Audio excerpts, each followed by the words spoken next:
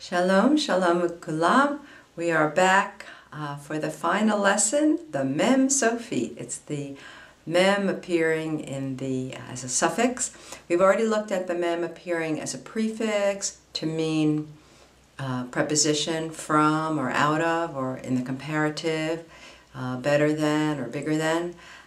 We've also used the mem prefix as a marker for the participle verb in some of the binyanim, which also turns out to make it a noun prefix.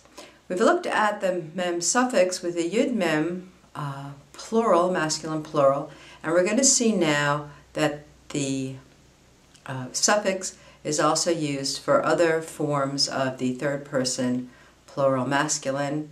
So let's go to the scriptures and see what we find out. Bereshit Bet, Pasuk Harishon, Genesis 2:1. Vayichulu hashamayim v'haaretz v'chol tziva'am. Bereshit Yud Bet, Pasuk 5, Genesis 12:5. Vayikach Avram et Sarai ishto ve'et Lot ben Achiv ve'et kol rechusham asher achashu ve'et hanefesh asher asu b'charan v'yetz'u lalechet arza Kna'an v'yavo'u arza Kna'an.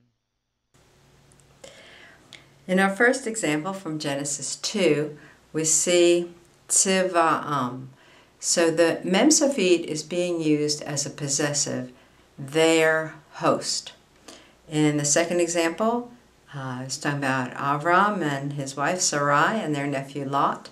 And the word there is rechusham. Rechush is wealth, and it's all their wealth. So the mem sofit is a possessive plural for the third person masculine, their. Melachim Aleph, Perek Chet, Pasuk 46. 1 Kings 8:46. Ki yechet ulach, ki ein adam asher lo yecheta, va'anaftavam, v'netatam lefnei oyev, v'shavum shovehem el eretz ha'oyev, rechoka o krova. In previous lessons, we have talked about different letters being translated as a preposition. In particular, here we see the bet. And the bet can be translated as with or in.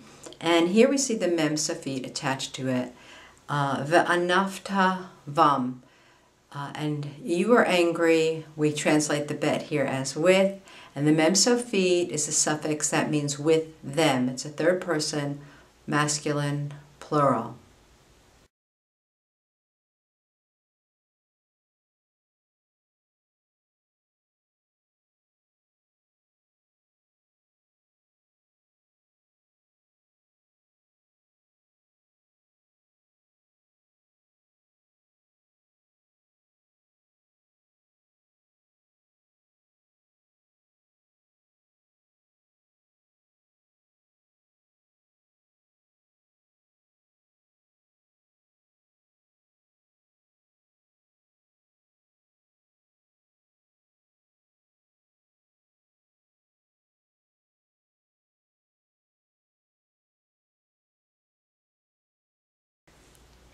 Here are some other prepositions. We have two prepositions that mean with, and one of them is aleph tav. So we have to be careful, we've talked about this in other lessons, to see is that aleph tav just the direct object marker, or is it the preposition with? And we will see the direct object marker a little further down the line, but right here, this is the preposition with. It's talking about Noah and his sons and their wives, and it says itam, with them. In other words, their wives are going with the sons, with them. The other preposition that means with is im, with an ayin mem. And if you know the word Immanuel, Emmanuel, God with us. So this is imam, and that means with them. And we have one more mem sofit in this example that's at the end of the verb lishloach, lishalcham. And here this mem sofit represents the masculine plural, object of the verb to send them.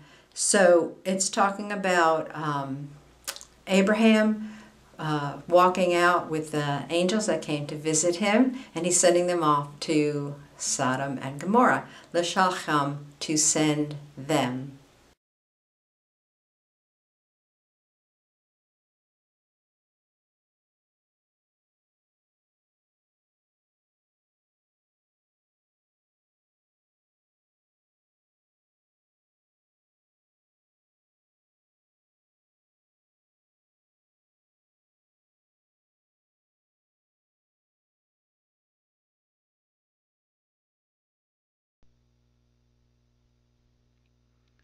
Bereshit Zayin, Pasuk 13, Genesis 7:13.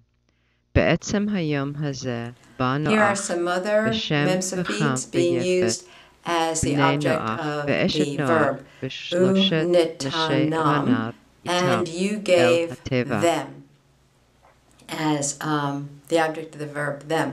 בראשית The object of the י"ח verb is give, okay, 16, and the object Genesis is them. In the second 18:16. example, ra'am, ויקומו he משם saw, האנשים ra'ah, the mem suffix is וישקיפו them. He על saw פני them. סדום. We want to give ואברהם just a word הולך of warning עמם here, לשלחם. because the mem is not the only form that object of the preposition or object of the verb will take. Sometimes you see the whole form for them, which is hem. So for example, even though with the bet you can say bam, in them, or with them, with the lamed, for example, you have to use the whole preposition lahem. And you'll see same thing with verbs. So we want to say it's not exclusive. The mem is not the exclusive way to express them as the object of a preposition or the object of a verb, but it is one of the ways that is shown in the language.